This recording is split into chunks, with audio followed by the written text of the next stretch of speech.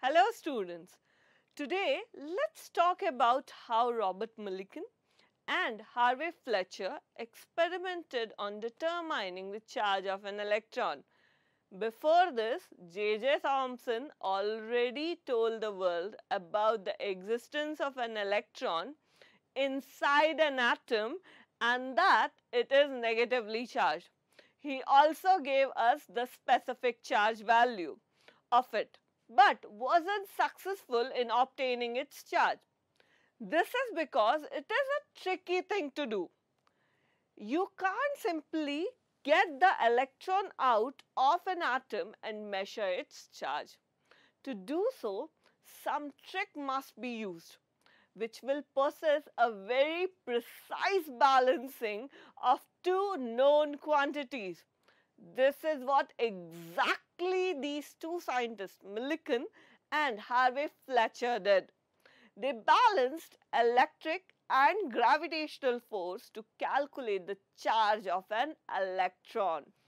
As we are clear about how they determined it, let's see the apparatus used by Millikan and one of his graduate student, Harvey Fletcher. They took a pair of parallel horizontal metallic plates where one is anode and another is cathode, creating a chamber-like space where an uniform electric field was created in the intermediate space by applying a potential difference between these two electrodes. As you can see here, there are two holes in this chamber. One was to keep X-ray source and another a microscope to observe the oil droplet. Okay, now from where you are having this oil droplet, a closed chamber with transparent wall was fitted above the plates with an atomizer. So what is an atomizer? An atomizer is just like a perfume spray, but it can spray very tiny droplets. So this was used to make tiny oil droplets. And as you can see here, these two chambers, that is the oil droplet one and the electrode ones, are connected with a hole in the anode plate. Now let's see the working of the experiment. A fine mist of oil droplet was sprayed into the chamber using an atomizer.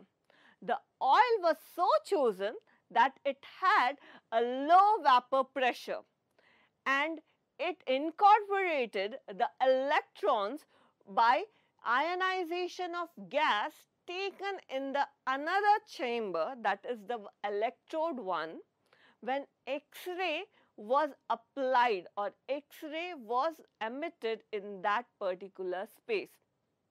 Now let's see the actual experiment stepwise. So as you can see here, a mist of oil is collected in the chamber placed above the metallic plates, and through the small hole it entered the space between the electrodes. The X-ray in this space is used to ionize the gas and ejected electrons are adsorbed onto the surface of oil droplet. Now, in absence of discharge, it comes down under the gravity influence, right?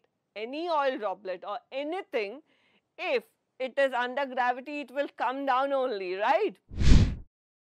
Now, if you remember, anode was the electrode which was placed upward, okay?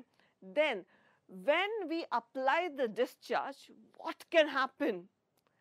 There are two possibilities. One is when the drop is hanged in between and doesn't show any movement whatsoever. This is when the electric force applied is equal to the force due to gravity.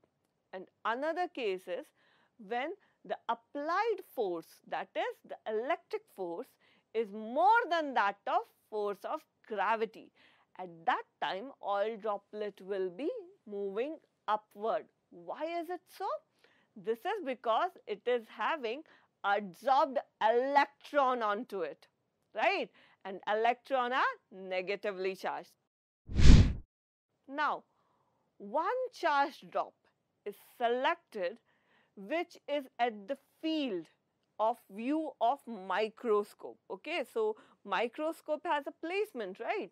So I should select a droplet which is visible through this microscope. Okay, and all other droplets are allowed to fall down by alternatively switching the voltage. And then the experiment was conducted with the help of this drop. At one time, we will be only seeing one of the droplet. Okay. Now, this droplet is suspended between the two plates, implies the two forces are balanced out. What are these two forces? The electric force and the force of gravity. Now, we can write this as Fe is equal to Fg. Now, we already know that E is equal to V by D, where V is the potential applied and D is the distance between two electrodes. Now, let's keep this E value in the equation. We will get Q into V by D is equal to mg. Ultimately, we will get Q value as m into G into D divided by V. So, the charge applied Q was in zeptocoulomb and was found that it was always a multiple of 160. Say for example 160, 320, 1120, 1280, 1440 and likewise. So, these values were actually the multiple of 160. 160 can be written as 1 into 160. 320 can be written as 2 into 160. 1120 is 7 into 160.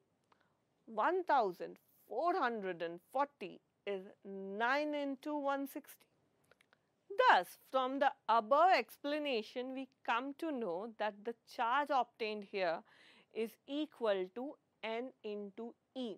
Now, what is this E? E is actually the simplest multiple which we are obtaining here, which is 160 zeptocoulomb. It is also the charge of an electron. How he know this?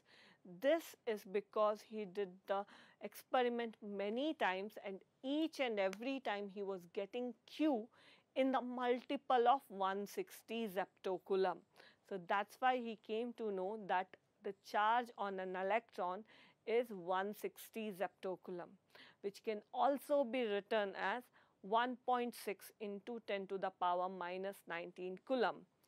But over here, as it is for electron, I will write it as minus 1.6 into 10 to the power minus 19 coulomb. The minus is because it is negatively charged. Okay.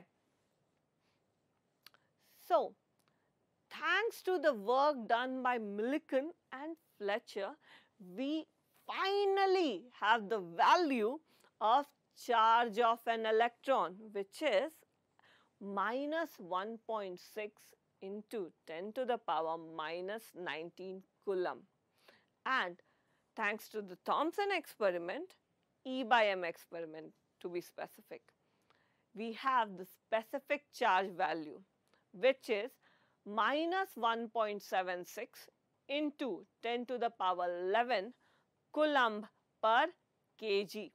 So, in order to calculate the mass of electron, we can divide the charge of an electron with its specific charge and will get the mass of the electron as 9.1 into 10 to the power minus 31 kg. Okay. So, by this experiment, not only Millikan and Fletcher were able to determine the charge of an electron, they were also able to find the mass of an electron using the specific charge.